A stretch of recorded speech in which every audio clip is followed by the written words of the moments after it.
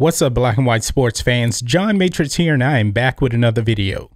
All right, this is Super Bowl week. A new champion in the NFL will be crowned on Sunday. San Francisco 49ers versus the Kansas City Chiefs. Patrick Mahomes versus Jimmy Garoppolo. Who's going to come out on top? We will find out this Sunday. But however, unfortunately, this Super Bowl week is quite different. Everything is different in the world of sports right now. Kobe Bryant, Lakers legend, passed away at 41 years old with his daughter. Very, very tragic, very, very sad. And Kobe Bryant has transcended sports. He is so iconic globally that everything has just changed in the blink of an eye. The Super Bowl has become an afterthought. I can't think of a time in my lifetime where the Super Bowl week really is kind of like second page news now in the world of sports. This is supposed to be their time. Now, I'm not saying it's anybody's fault. You know, it's not Kobe Bryant's fault or anything. It's not even the NFL's fault. When you have an iconic superstar athlete like Kobe Bryant, when he passes away, and especially in the way that he did and with his daughter, it's going to be front page news. It's going to be. Now, I truly believe that the Super Bowl is going to be a very, very good football game. But this week of the Super Bowl, you know, media day, I don't think there's really going to be any buzz to it. It's going to be different because even in media day, I think you're going to have a lot of players reflecting on Kobe Bryant. I mean, to most of the NFL players today, they grew up watching Kobe. He was their Michael Jordan.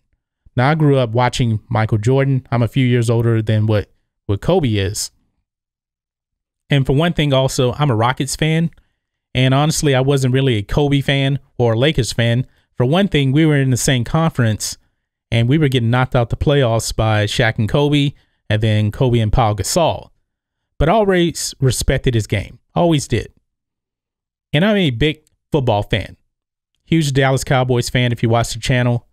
Unfortunately, we aren't in the Super Bowl, but that's another story, so I digress. Just to see how big he is, how big of a name Kobe was. I can't even put it into words. Guys younger than me, you know, Kobe had a huge impact on them.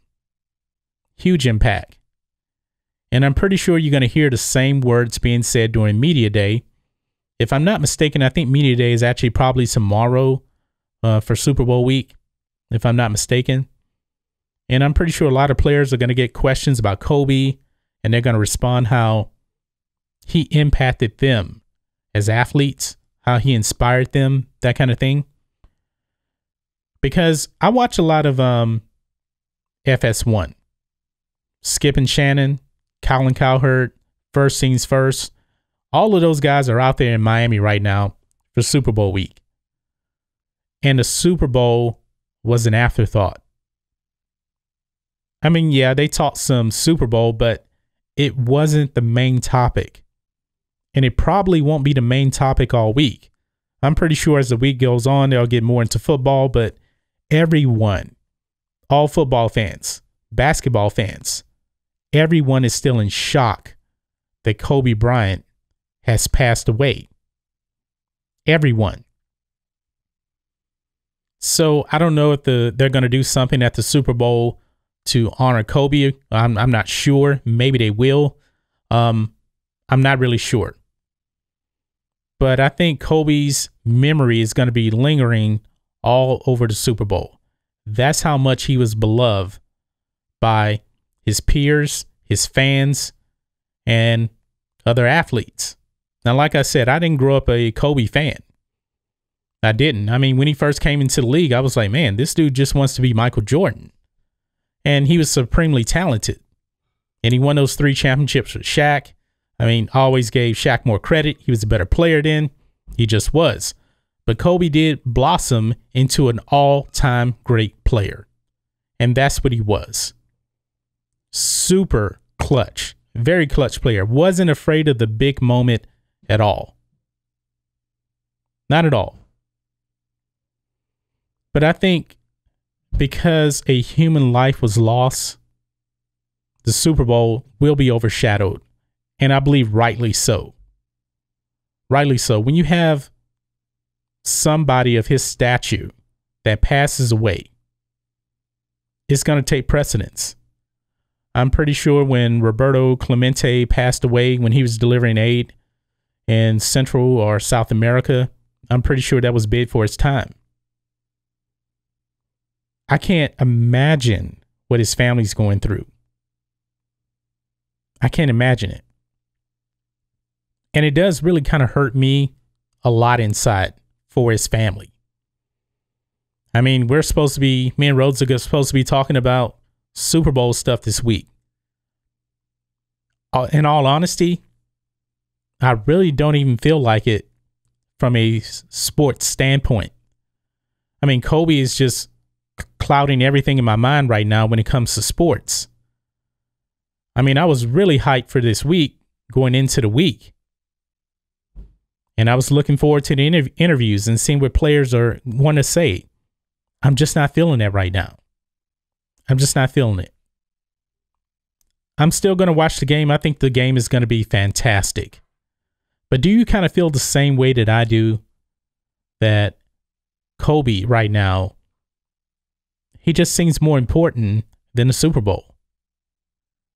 At least all the events leading up to it. Because in all honesty, all these events, you know, the media, the interviews, none of that's going to matter. The only thing that matters is the team ready to show up on Sunday and perform? And I think they will. But this is a very, very different Super Bowl. I can't remember a Super Bowl like this in my lifetime where the game seems so far away right now. But that's just my thoughts on this. What do you guys think of this? The Super Bowl taking a second page to Kobe Bryant, I think it's just. But I just never thought that I would feel this way going into this week. It's a very, very sad few days. It's going to be a sad week overall. And this Super Bowl, unfortunately, probably won't be remembered for the game. But that's just my thoughts on this. What do you guys think of this? Let us know what you think about all this in the comments. Make sure you subscribe to Black and White Sports, and we'll catch you next time.